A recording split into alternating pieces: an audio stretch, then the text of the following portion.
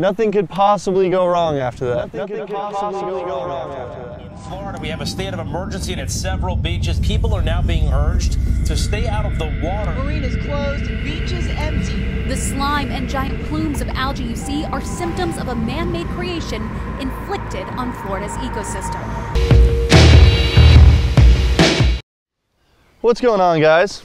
During your last episode of JoogSquad versus the state of Florida, we informed you that Mike Honcho had to go to court over criminal charges regarding our fence that we put up. It's been a week since everything happened and we have a few updates. Come with me.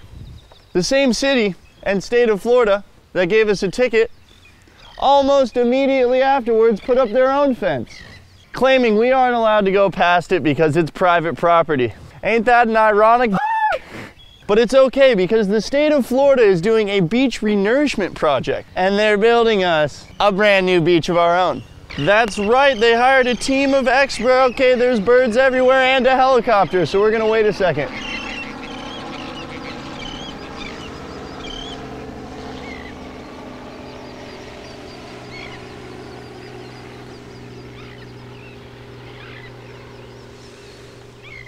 That's right, they've hired a team of experts to pick up sand from way out there and to dump it right here. They're also going to be leveling it out with their tractors, giving us almost 100 feet of new beach that we're going to make private. I'm just kidding, we're done with that, but you know, this whole process sounds pretty expensive, right? That's because it is. This is costing about $25 million. You might be asking, how can you afford that, Jack? The answer to that question is, I can't. Luckily for me, this one's on the Florida taxpayers. So really now all I have to do is sit back, relax, and watch my new beach get put in before my very eyes.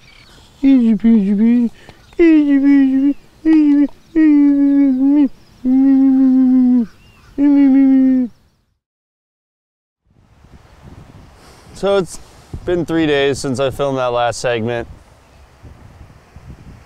And they haven't done anything yet. I guess the main thing that builds the beach broke. Look, they're so close to having my new beach done right in front of the house, and the pump broke down. Some cool info on this though. Last time they did a beach renourishment like this, they tapered the beach from my house down to where the city ends. So the beach got more and more narrow as they went. I believe this time they're gonna make it into a point.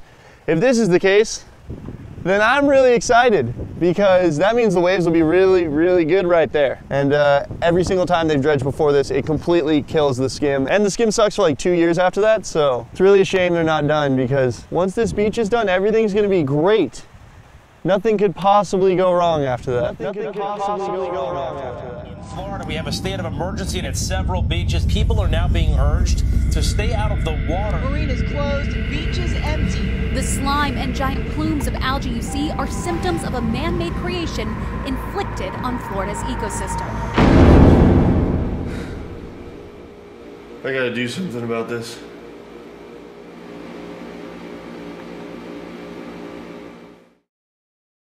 Alright guys, Florida is currently experiencing one of the worst ecological disasters in the history of the state of Florida. Entire ecosystems are being taken out. Hundreds of manatees are dying, hundreds of dolphins are dying, hundreds of sea turtles are dying, and we're basically wiping out a huge portion of the population. And it is beyond frustrating because pretty much everyone in the state of Florida is completely outraged right now. Nothing is being done about it at this point. For 6,000 years, Lake Okeechobee drained south into the Everglades, giving life to one of the most biologically diverse regions on the entire planet. That changed when people inhabited it and turned these swamplands into farmlands. In 1928, Florida was hit by a massive hurricane that actually was the second deadliest natural disaster in U.S. history. Well over 2,000 people died, and water flooded hundreds of miles of land north and south of the lake. To prevent this from happening again, a giant dam was built around the entire lake. This completely cut off the south-flowing water from the lake, and when the water levels rise too high, the dams are open and the water is drained to the east and to the west to prevent flooding. This completely cut off water flow from South Florida, and over the years, thousands of acres of swamplands in Florida and thousands of acres of Everglades began drying up. Now, this has become such a problem for one reason alone. Big sugar companies, they fertilize their sugarcane fields south of Lake Okeechobee, and all the runoff from their fields is then drained into the lake, causing huge toxic algae blooms. I have a clip from the Weather Channel that I'm gonna run for you. Billions of gallons of foul water destroys oyster beds. Dolphins and fish struggle. This manatee, videotaped last July, was left gasping for air in the toxic muck. It's about dollars and cents. My business fell off, this year fell off about 50%. The problem is the perception is out there. You have customers come year after year and they see bad fishing, bad water, know about the discharges. They don't call you again. You know, and Florida is a sport fishing capital of the world. This great title. But our politicians from the governor on down aren't treating it like the sport fishing capital. They're letting the water go to hell. And we're really fearful if we don't turn this around in the next decade, we're gonna lose it. So this is affecting the industry here, not just fishing, but anything that happens on the water. I call it trickle up. It trickles up. We put people in the water. They have to stay in a hotel. They go to restaurants. They go to the movies at night. They rent a car here. They buy gas here. All these things they do. If they're not here in my boat fishing, they're not here. It gets worse. The fertilizer-infused water could be making people sick. It was a gorgeous day, so we headed out on the boat. My husband and my son Bodie, who was 20 months old at the time, went swimming. And like most young children do, they take in water when they're swimming or eating. It wasn't until early the next morning that I was woken up by my son crying. And when I got to his crib, it was full of vomit. He threw up everywhere. How did his illness progress from there? Bodie took a very long time to recover 100%. The pediatrician said to me that it's great to live here. You have a beautiful view, but you don't want to necessarily go swimming in the water because you would take your own health at risk when you do. Whatever caused Bodie's illness, altering the natural flow of Florida's water has become an environmental crisis. So this entire mess, it kind of all goes back to sugar.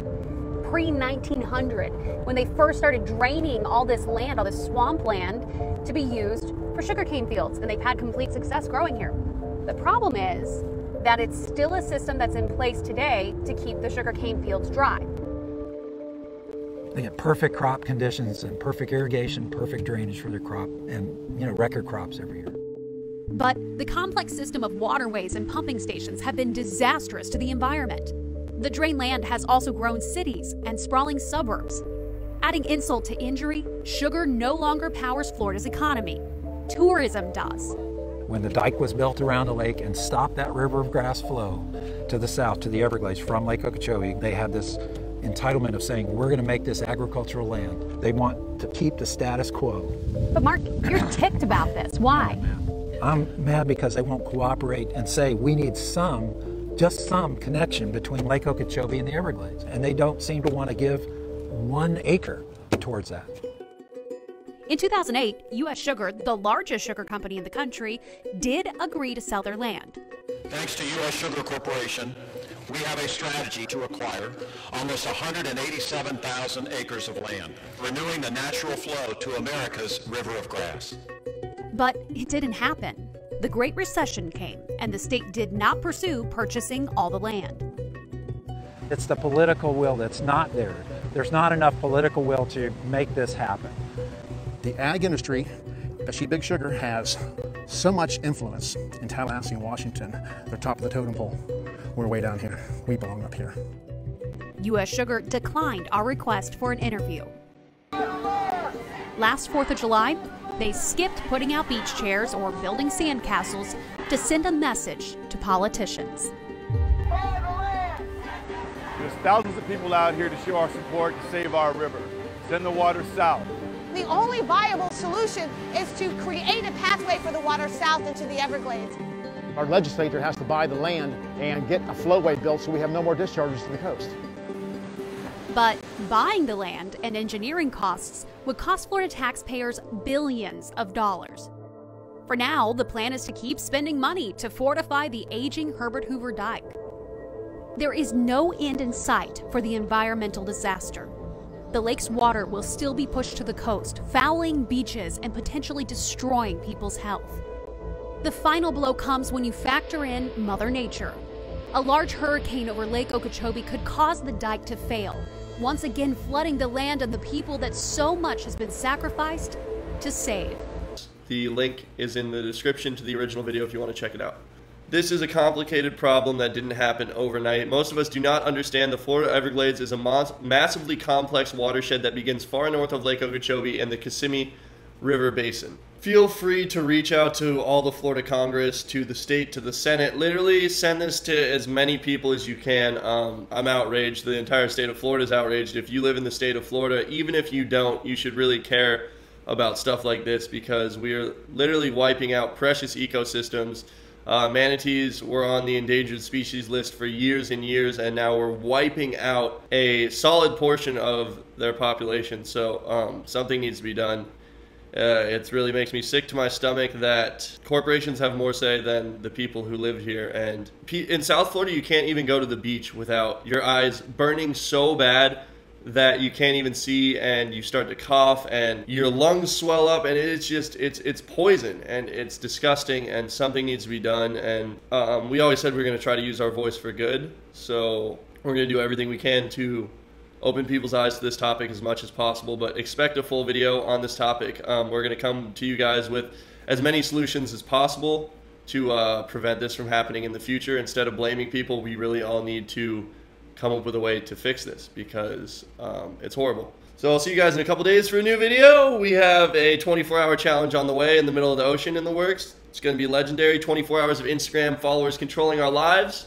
And we're really excited. You know, Joog News has been going great. The channels are both doing really well, and we're having a lot of fun, and I think that that's the most important part. So buy my merch, and see you tomorrow for a new video. Or maybe the next day. I don't know. Thanks for watching. I'm still gonna send it.